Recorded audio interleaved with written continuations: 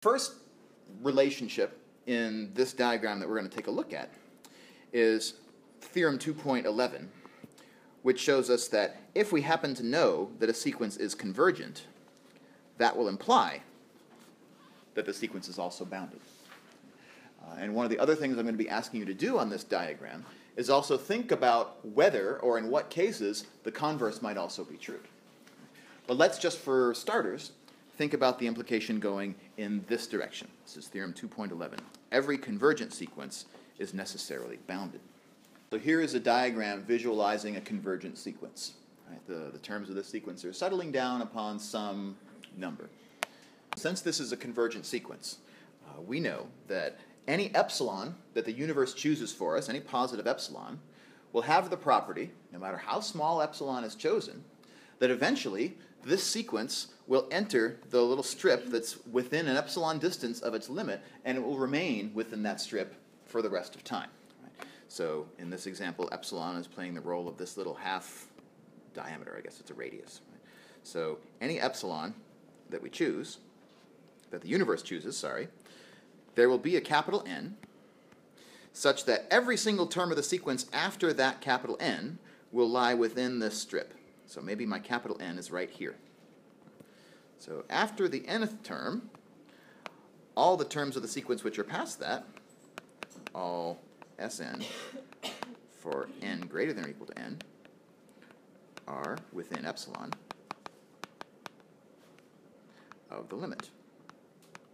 Right?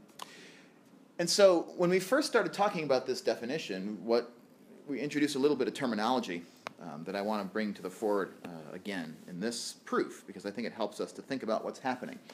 This capital N splits our sequence into two parts. It splits it into a head, all the terms leading up to S sub capital N, and it splits it into a tail. These are all infinitely many terms of the sequence for n greater than or equal to capital N. So the tail terms are Sn plus 1, Sn plus 2, Sn plus 3, and so on, out to infinity. And the head is S1, S2, up to Sn.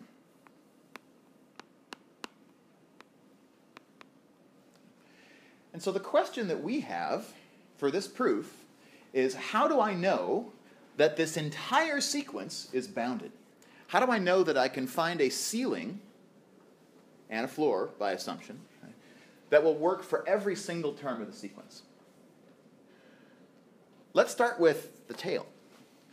How do I know that the tail of this sequence is going to be bounded? Label the dotted lines on this diagram here just a little bit. So these dotted lines are between L plus epsilon and L minus epsilon, where L is the limit of the sequence and the epsilon is the epsilon that the universe has chosen for us. So based on this diagram, how do I know what a bound might be, an upper bound, for the tail of the sequence? Single one of the terms of this tail of the sequence are less than or equal to L plus epsilon. So it kind of seems as though we can get an upper bound for this tail. There's a little bit of a sign problem we have to overcome in a second here, but we'll worry about that as a second order concern. An upper bound for the tail will be L plus epsilon. And the tail is going to be the harder of these two pieces to bound, because there are infinitely many terms in that tail. So we've just used the definition of convergence to get us a statement which is universally true of all the infinitely many terms in the tail of this sequence. Right? So that's super powerful. Right? That's actually the harder part of this proof. What about the head? Where am I going to get a bound, an upper bound, for the head of this sequence? Picture, it looks like the very first term of the sequence is the largest of all the terms in the head of the sequence. Right? Of all capital N terms in the head of the sequence, S1 is the largest of them. How would our reasoning change if our sequence looked a little bit different? So maybe instead of S1 being the biggest, maybe I have some other term that ends up being bigger. How would I convey to the reader how to choose the upper bound for the head of this sequence without knowing which one of these n terms is the largest? What could I say? what was important about S1 is that it had the largest absolute value, right, of all the capital N terms of the sequence in the head. And so an upper bound for the head of this sequence is just going to be the largest of the absolute values of the SNs among these n terms. So I'm going to write it like this. Max of the absolute value of S1, comma, dot, dot, dot, absolute value of Sn. So S capital N, sorry. So all capital N terms in the head of the sequence are going to have some absolute value for their value, and then we just take the largest of those, and that forms for us an upper bound for the head of the sequence.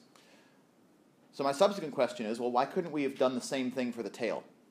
Why couldn't I just write, take the max of all of the values, absolute values, of the terms in the tail? How come we could do that for the head, but we can't do that for the tail? The difference is that the head of the sequence is always a finite set. And because it's a finite set, we know that the max will always exist. And it will be equal to one of those values. Any finite set has a max. Some infinite sets don't, because they can have unboundedness happening, because they could be, I don't know, constantly increasing to a limit that they might not actually attain, right? So infinite sets might not have maxes. Finite sets always do. And so that's how we get away with this. And then the last thing I'm going to comment about this, and then I'll finish up the details in a video I'll post to our stream after class today. Once I have the max for the head, and also the upper bound for the tail, how do I get an upper bound for the entire sequence? In this example, it looks like the max of the head was right here, the max of the tail is right there. How do I decide how to get an upper bound for my whole sequence from that? Whichever one is bigger. Right. Whichever ceiling is higher between the ceiling for the head and the ceiling for the tail, that will give us a ceiling for the whole sequence. So that's the logic that's going to go into this proof.